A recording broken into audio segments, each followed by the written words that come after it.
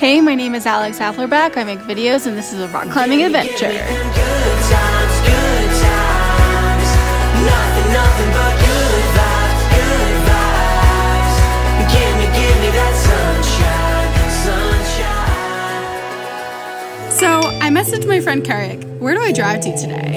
And he's like, for the climbing? We had just talked on the phone about this. I was just like, yes. Where do I drive to? And then Carrick sends me this. What the hell am I supposed to do with this? Carrick!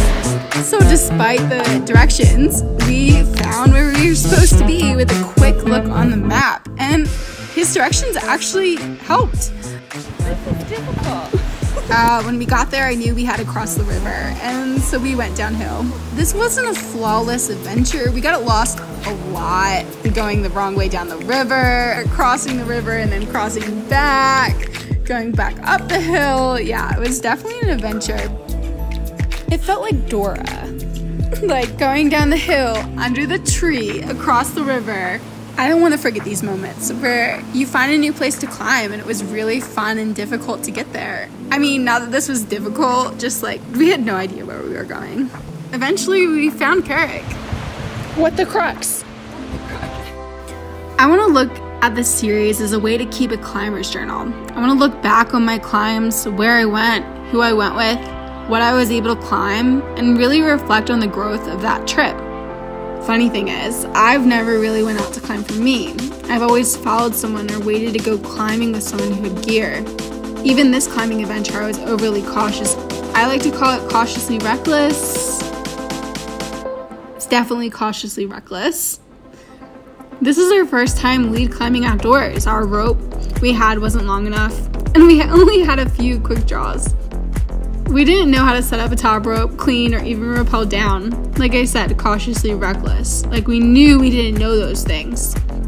But everyone starts somewhere, especially when they're learning. And the thing that matters is putting yourself out there to better yourself. What we did know was how to lead climb and lead belay. We both took a lead belay class from our local climbing gym where we worked with experts going over all the necessary skills you should have before you do either. We checked ourselves, checked the gear, and went over expectations for falling and where to stand as the lead belayer. We made sure there was a knot at the end of the rope since we were climbing with a shorter rope. I especially kept an eye on how much rope we had left throughout the whole climb. Elle is climbing the Thieving Magpie. It's a 5'7" found in Utah's Wasatch Range, specifically in Big Cottonwood Canyon. It's a 70-foot sport climb on the right side of the Salt Lake Slips. 6 quick draws are recommended for the route itself. If you want to check out this climb, there will be a link in the description. I went up to the 5th bolt before lowering. We were mindful of the short rope. Cautiously, we invited ourselves to join Carrick. He's a friend I've had since 2010 when I lived back in New Jersey. Like we went to high school together. It's so crazy to think how we both ended up here in Utah. Carrick has a lot of experience climbing outdoors. I led belay as he finished the route. When he got to the top, he top rope belayed me. When I finished the route, Carrick taught me everything I needed to know. He taught me a lot, like how to anchor yourself in and set up a top rope system, have things opposite oppose, how to create a bite so that you don't drop your rope and get stuck up there. Some other things include how to get lowered without losing any of your gear or how to rappel. We went over that.